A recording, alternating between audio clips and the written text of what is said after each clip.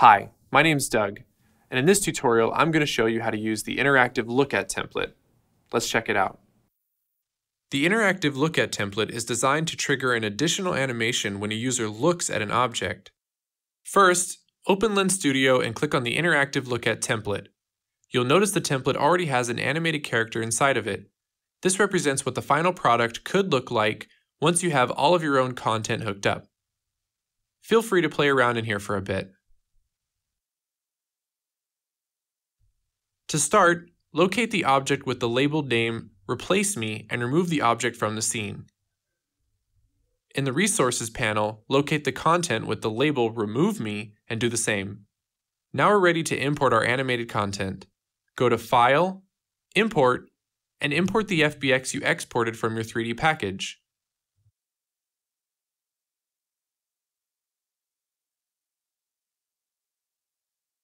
Let's place the imported object under the World Object Controller. This will parent it to the controller. You may need to scale up or down your object to fit inside the Touch Collision box. The Touch Collision box represents what users will interact with when manipulating your object around on the surface.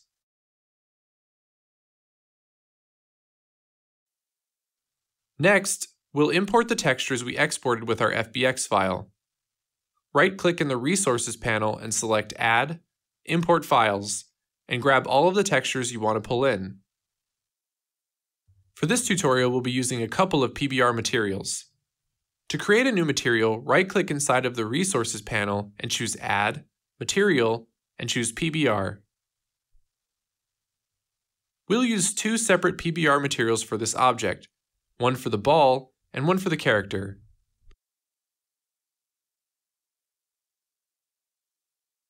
Next, we'll apply the new material to our object's mesh.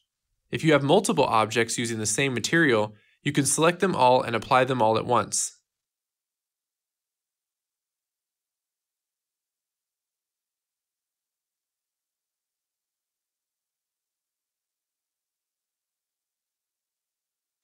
Now we'll connect all of the textures for each material from the textures we imported.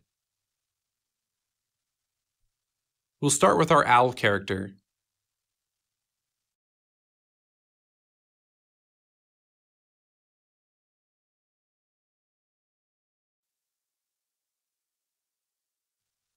And then we'll connect the textures for our ball material.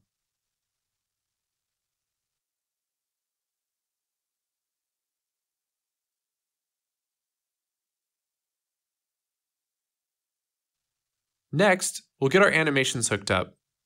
Select the World Object Controller from the Object panel. Under Animation Settings in the Inspector panel, find the field labeled Animation Mixer. Left-click on this field and locate the Animation Mixer component from the object you imported. Next, we'll enter our animations. The names of animations can be found by selecting the object with the Animation Mixer component on it in the Objects panel.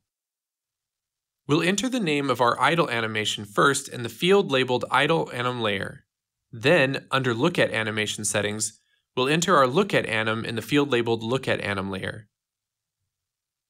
Hit the Restart button in the Preview panel to apply your changes.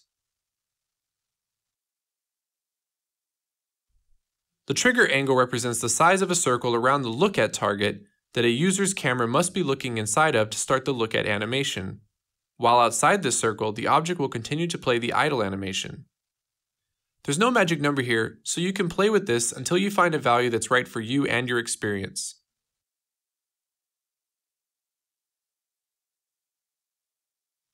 Additionally, we have a Look At target you can specify.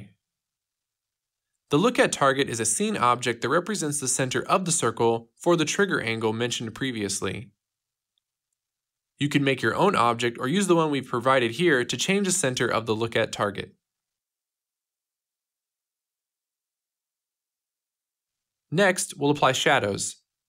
Select the mesh for your imported object. If you have more than one mesh, you can select them all at once. Select Caster from the Shadow Mode drop-down menu. You may want to adjust the density of your shadow. You can do that with the Shadow Density slider.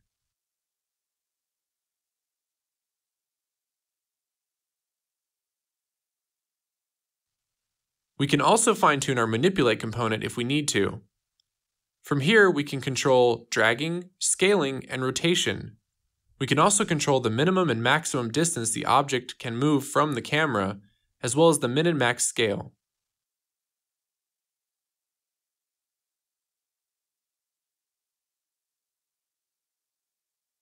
Finally, let's preview our lens in Snapchat. To do this, click Pair Your Device in the top right corner of Lens Studio.